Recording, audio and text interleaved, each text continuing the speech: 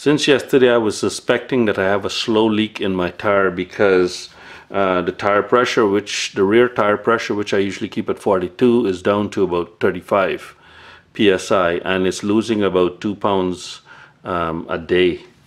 And so I inspected it and managed to find that there seems to be a really small little nail there, right there. So what I'm going to do is I'm going to use this opportunity to use my stop and go tubeless puncture pilot tire repair tire plugger.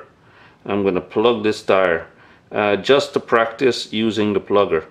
I am going to be replacing this tire fairly soon anyway, because as you can see it's pretty much worn down, and we're at the wear indicators right now in the center. So I'm going to be replacing this, but for now I'm going to plug it. So let me pull this little nail out first. Good. Now that I've gotten my plug out, I'll just push it down into the plugger tool like this, using this tool here like that, until it's inverted just inside the threads, and then set that aside, and I've got to put that onto this tip and then push this into the hole like that, all the way in.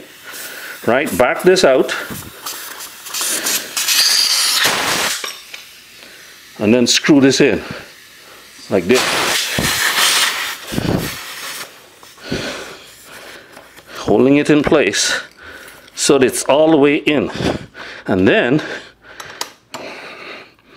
I don't know if you can see this, now I've got to screw this all the way in to push the plug into the tire, keeping that flat against the tire. I can feel the resistance. Hope the plug is going in. Can't stop too early. When you feel a little resistance, that's because that plug has got to go through that tiny tube, that tiny hole. Okay, it's all in there now. So now I should just have to back this off like this until it's pretty much a good ways out, and then pull this out, and there we got a plug. So now what they say is that you've got to hold this with the pliers and then pull it about 2 inches around pliers, but I'm gonna like that to seat the plug. That's it. And then once you've got that seated right, I'll pull it again just for good measure. Once you got it seated right, then you cut it off with a little razor that they supply. So you cut it off flush with the, and it's very sharp. That cut off really nice there.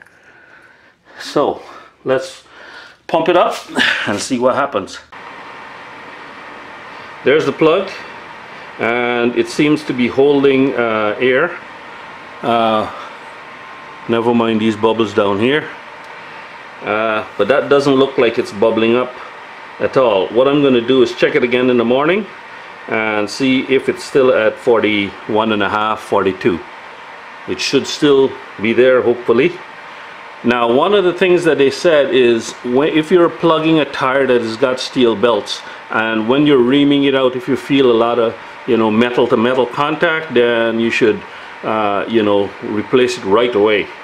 Replace the tire, get rid or vulcanize it, I guess, from the inside.